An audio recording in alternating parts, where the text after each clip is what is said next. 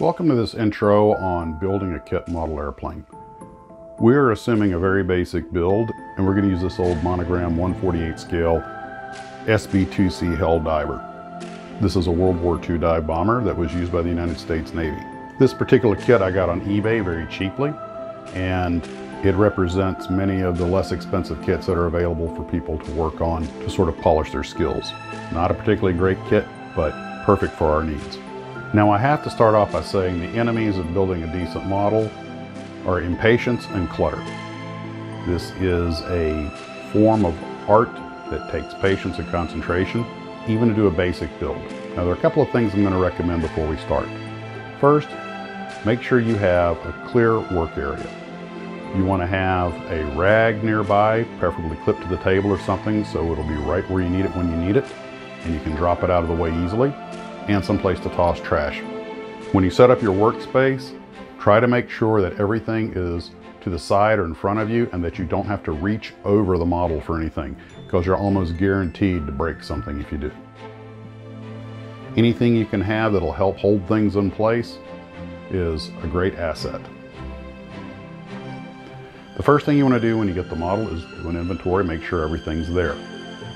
I find that opening the boxes and setting them apart, leaving you one box with all the parts and one with the tray, is great because you can move things from one to the other as you inventory them. The four basic things you'll find inside the box are a set of instructions, the plastic kit itself, the decal sheet, and the clear plastic parts.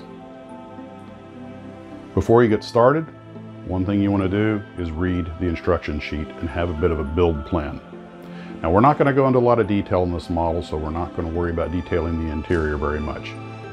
There are two basic types of paints for model airplanes. There's acrylics and there's enamels. Each has their relative advantages. Acrylic paints are water-based, although many people prefer to use isopropyl alcohol or denatured alcohol to clean the brushes. They dry very quickly, and that saves a lot of time, but they also come off the model easily. By comparison, enamel paints take much longer to dry, and you have to use either paint thinner or acetone to clean the brushes and your hands, and to thin them if you're going to use a spray gun. Now we're not going to use a spray gun for this model. This is a very basic build. Normally enamels need at least 2 hours to properly dry, but quite frankly, you're best just to leave them overnight. The good thing about enamels is they bite into the plastic, so they make a very, very hard surface paint. The downside is if you make a mistake, acrylics are easier to get off. Enamels, you got a problem. Once we've inventoried the model and we know we have all of our parts, we open the instructions and we get started. The basic types of glue you can use: Testors makes a non-toxic glue. There's also the very popular CA glue. This is a very popular glue. It's similar to Crazy Glue. Be careful which one you get because they have different thicknesses of the liquid. This is a gap sealer, so it's thicker, and they have different drying times. Some dry very quickly and some take quite a while. There's also putty that can be used to seal up cracks. This is very common because very few models go together perfectly. The other type of glue you can use is standard Testors glue. I do know that some people have claimed they can use white glue, especially on the clear components, but you have to be very careful with that because it can take a very, very long time to dry and often gives a weak seal. So the first thing we're going to do is remove our parts from the sprue. That's what these plastic framings are called. Going to pre-fit them. Make sure you pre-fit your parts before you put any glue on anything. We're going to shave off what's called flash. That's the excess plastic. And of course you need to trim off where it attached to the sprue. Then it's a matter of taking some clamps, if you have them, or rubber bands or tape. Keep that handy, so when you put parts together, you have something to hold pressure on them until they harden. Now this is where the patience kicks in. You can build various sub-assemblies in advance. Make sure to read the instructions so that you're not putting something together that you're going to have to take apart later to fit back into the model. Once you've applied your glue and put your parts in there, you need to step back and go do something else and let the glue harden. Once you have the internal components put together, you put them in the fuselage, and then of course you put the fuselage halves together. One reason it's important to have the glue harden before you try to put the halves together is parts will move if there are several parts inside, which this model has, that are supposed to be connected to both halves.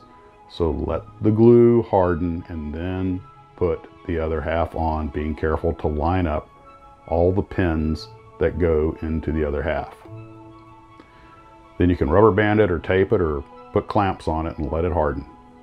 Once you have your sub-assemblies constructed according to the instructions, you can start putting things together. But when you do, remember, put something together, clamp it down, and wait for the glue to harden. Don't try to do this thing all at one sitting. This is one reason fast drying CA glues are popular. Often it only takes 30 seconds to a minute for the parts to dry. Tester's glue can be up to 2 hours. And remember, it's like the old Brill cream commercials, a little dab will do ya. Do not start laying lots of glue on there. It'll take forever to dry, or it may not dry at all. And if you put too much, remember it is an acid that welds the plastic together. If you use too much, it will simply eat through the plastic. Now that we have all of our sub-assemblies together, let them harden. Now, since this is just a basic build, we're just going to use a brush to paint some acrylics and make the airplane essentially one color.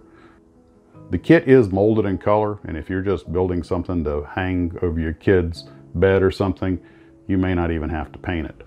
But we're assuming you want it to look kind of nice, even though this is a basic build, so we're going to make it one uniform color. And since we had to use putty to seal up some of those rather large cracks, the paint will make it look nice. We have the sub-assemblies done. While they're over there hardening, we're now going to take our clear plastic parts. Now I went ahead and dipped these in floor wax, future floor wax, which is very common. A lot of modelers do that because it helps protect the plastic, but you don't have to. And once it hardened, I'm now going to paint the framing. Now, in a more advanced build, we'd spend a lot of time taping this off and probably use a spray gun, but since this is a basic build, I'm just going to go ahead and hand paint it. This is something that takes a lot of practice. You are going to make mistakes. You are going to mess up a lot of canopies. It's just the way it is. It's one of the trickiest parts of the build. Some people, if they're doing a basic build, don't even paint the frame on the canopy, but it really does enhance the appearance of the model. Take your time, go slow, be careful, use both hands. Use something to clamp the canopy so it will not move. It also helps, if you can, to paint both the inside and the outside of the frame, because you will find that many of these paints are a little on the translucent side. And if you paint both the back and the front of the canopy, it gives it a more solid look. Again, not crucial, but it's nice. Now that we've brushed on an even coat of paint, we're going to put on the decals. These are water slide decals. Make sure to let them soak until they are coming off the paper on their own, and use clean water. And we'll just put them on very gently. And that all looks good. Anybody notice anything wrong? Put it on the wrong wing. Make sure you have the model oriented in the correct direction. Well, we're using white glue to put the canopy glass on, and I'm just going to let that set overnight. And we're pretty much done. Here is our basic airplane, a very basic build, and using CA glue and acrylic paints sped things up greatly. And in the next build, we'll start going into some more detail on how to make a nicer one. And this is just the basics. And great little hobby. Relax, don't rush it, take your time, and enjoy it.